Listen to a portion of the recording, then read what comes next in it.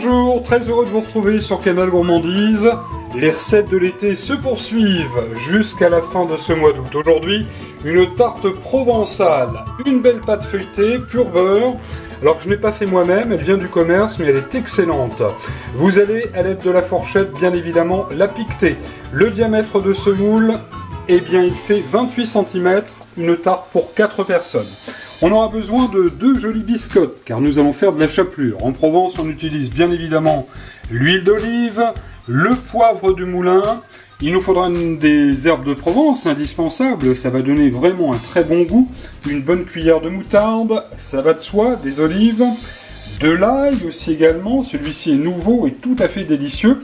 Des tomates, alors là j'en ai choisi 3, on ne va pas tout utiliser bien sûr, mais c'est pour avoir de jolies couleurs dans notre tarte provençale. On n'oublie pas bien sûr un petit peu de persil. Et nous allons commencer la première étape de cette recette en étalant à l'aide d'une cuillère à soupe la moutarde sur le fond de notre pâte à tarte. À présent, n'oubliez pas de mettre votre petite bouteille de rosé au frais à consommer avec modération.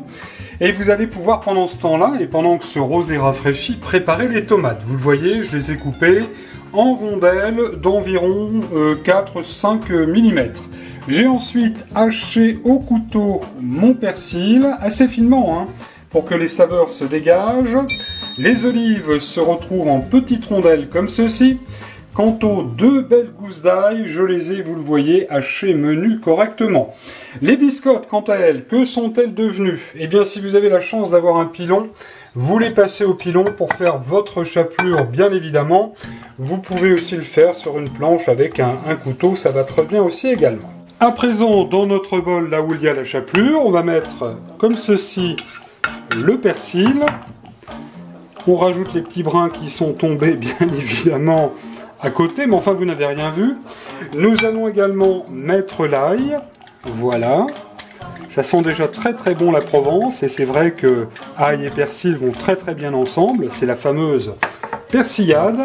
Nous allons arroser tout cela d'huile d'olive. On va être assez généreux, on va mettre, disons, l'équivalent de 2-3 cuillères à soupe.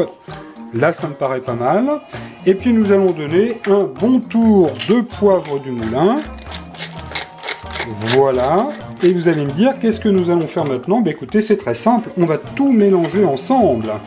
Cela étant fait ensuite, eh bien, à l'aide d'une cuillère à soupe, on va venir répartir sur chaque tomate, comme ceci, notre mélange provençal.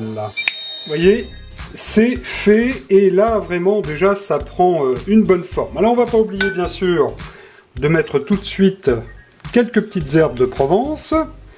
Voilà, composées de thym, de sarriette, de romarin, tout ce qu'il faut pour entendre chanter des cigales sur la table. Un tout petit tour de poivre du moulin. Par contre, on ne va pas saler car la tomate adore le sel et ça risquerait de faire rendre à la tomate de l'eau.